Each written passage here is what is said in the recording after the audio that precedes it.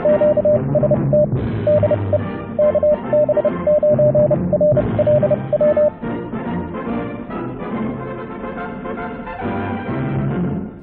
YouTubers and fellow hams. Well, I'm continuing my experiments with the Type 43 cores that I bought. These are FT140-43s, meaning they're 1.4 inches in diameter, and the mix is Type 43. Greater permeability, denser core. And we did some experiments with the 4-to-1 balun, winding one with that, and trying it out on a folded dipole that I made for 20 meters. And we did some scans. You know, you saw that in the previous video. And what it's beginning to look like is the Type 43 cores are better for lower frequencies. 20 meter bands kind of in the middle between that and the Type 2 cores. So 20 meters and down to 160 meters, it looks like the Type 43 cores are a little bit better. At least in the 4-to-1 balun. But what about in an unun? On the outside of my RV, I have a weatherproof box. And inside that box, I have a 9-to-1 unun feeding, with a coax run back here to the desk, feeding a couple of bolts and wing nuts on top. One is the ground side, which is a counterpoise wire down the roof of the RV. The other side is for hooking up end-fed wires, or any other variety of antenna that you might feed with a 9-to-1. The bottom of that weatherproof box has an SO239 with a separate run back here to the desk, so I can hook up coaxial fed antennas like dipoles and such. So that gives me 2 runs to the outside. Well, the 9-to-1 that's in that box, it's wound on Type 2 cores, and I wound that back in October when I was building out the RV, October of last year, 2018, before I hit the road. And it's worked pretty well. I've used it quite a bit. I've fed end-fed wires up into trees. I've fed vertical end-fed configurations in that PVC cup back there. You know, I have a telescoping mast, and I put a bracket on it where I could put the chameleon whips on there as well and feed those with that 9-to-1. So I have a real good idea of how that performs and behaves. And I thought we'd go ahead and wind a 9-to-1 with the Type 43 cores, and we'll see how they're different. And this is the one that I just wound here, and it's a pretty standard, get it in frame, pretty standard 9-to-1. I've got it hooked up to the VNA here, and I have a load resistor that I just made up. I went to go through my pile of resistors to find a couple that worked out right. As you know, a 9-to-1, it well, 50 times 9 is 450, so it's going to translate 450 ohm impedance down to 50 ohms. So these are carbon resistors, non-inductive, and if we put it on the meter, yep, all right, well, I'll just hold it on there. I managed to find 2 resistors that together 451 ohms. That's pretty darn close. Alright. So, I have the mini VNA hooked up to the 9-to-1, and I'm going to clip this resistor on. This is the output wire here.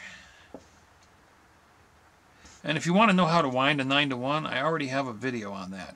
If you just search for my call sign and unun, UNUN, you'll see a video for how to wind a 9-to-1 unun.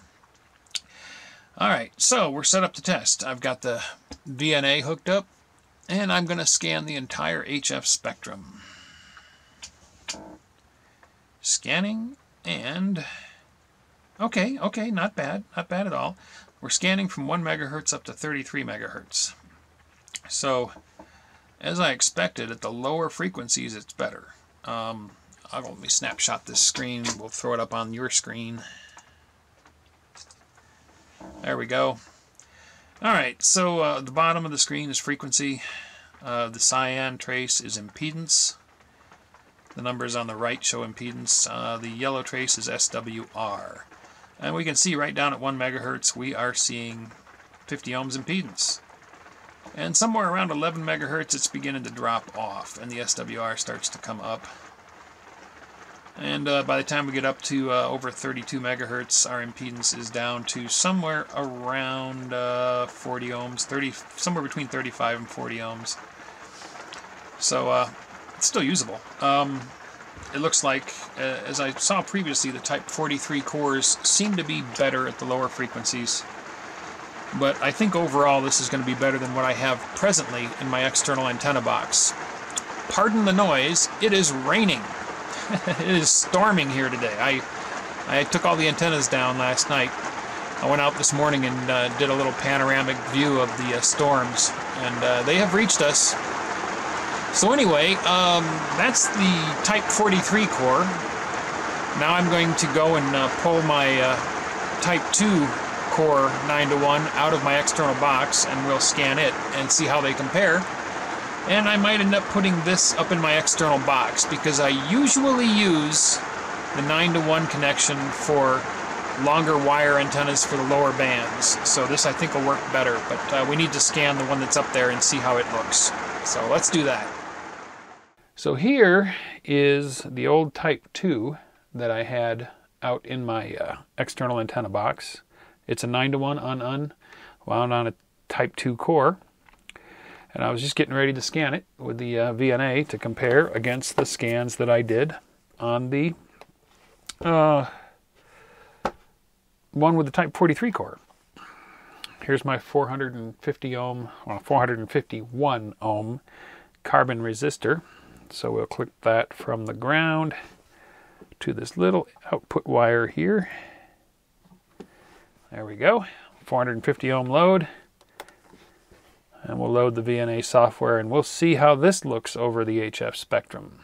Okay, we're set for HF, 1 through 33 megahertz. Run. Okay, yeah. Well, that's interesting. It doesn't look like it settles down until we get to about 11 megahertz. I need to snapshot this screen, and I'll put it up on your screen here. And as we can see, the SWR is way up at the bottom of the spectrum. Impedance comes up to about 50 ohms, somewhere around 9.5, 10 megahertz. And then just sort of hovers just above 50 ohms, but the SWR doesn't come down below 1.5 to 1 until we get above 16 megahertz. So this is definitely not doing great for the lower bands with the Type 2. It's kind of looking to me like Type 2 cores are good for the higher frequencies, 20 meters and up. And the Type 43 cores are good for the lower frequencies, 20 meters and down. And I'm leaning on the Utah SDR quite heavily this morning just because it's easier, but I'll try to give signal reports on direct as we move to the net. So 3 check-ins. Come now with your call. Kilo 9, Bravo Romeo Delta. 7 cold up. Kilo Bravo 9, Romeo Lima Whiskey, Portable 7. KJ7 DLI.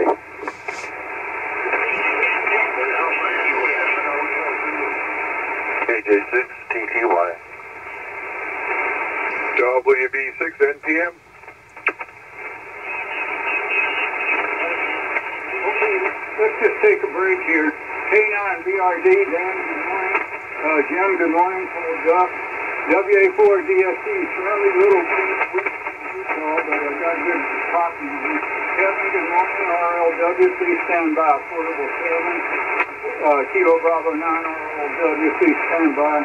K7 call, we can have a pretty good copy on it. So KB9, RLW, Portable 7. Kevin, good morning, and you're up first. Yeah, good morning. This is KB9RLW stroke 7 out in Kingman, Arizona in the desert in the RV, running about 50 watts this morning into a modified antenna. I rewound the 9-to-1 on my end fed using a Type 43 core, and I'm testing it out. And it seems to be working better on frequencies below 20 meters.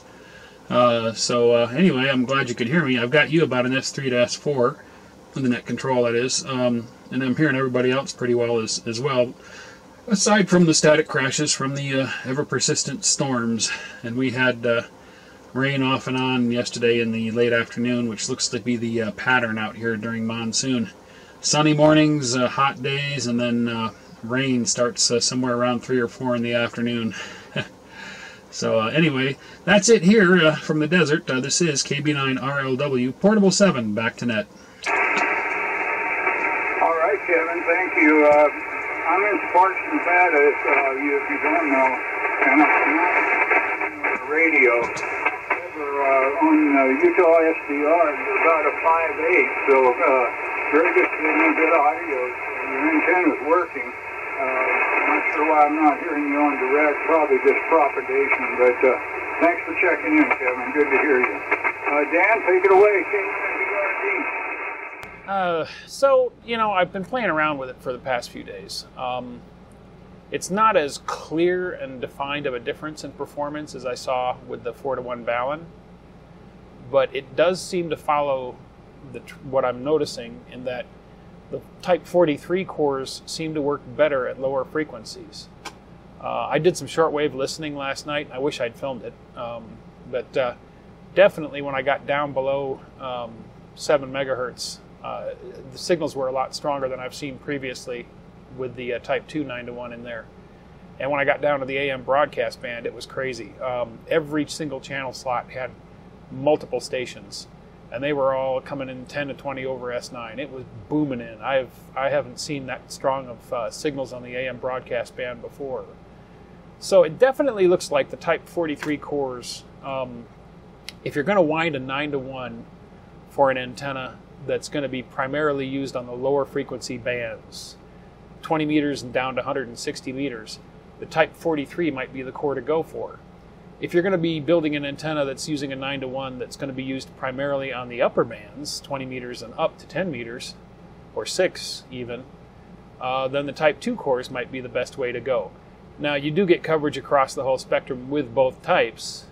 I just think the Type 2s perform a little better at frequencies above 14 megahertz, at least from my experiments. So, yeah, there we go. I think I'm done playing around with the unun for now. I've got other things I want to do. For example, I got a bunch of thick film resistors in. These are 400 ohm thick film resistors. They're rated at 20 watts. And what I want to do is I want to build a folded dipole that's terminated.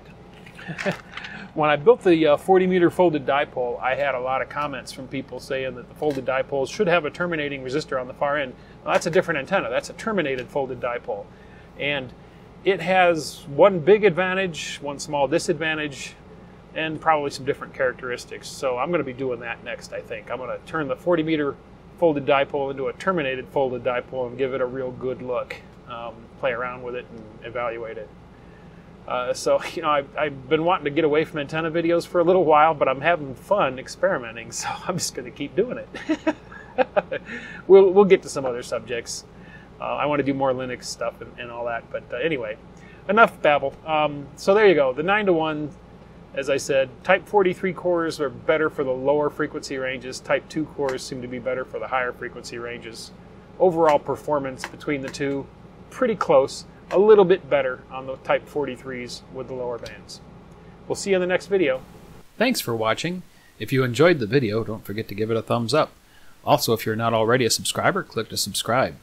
Join us on the Facebook channel for discussion about the videos. And if you'd like to help support this channel, please click to support me on my Patreon page.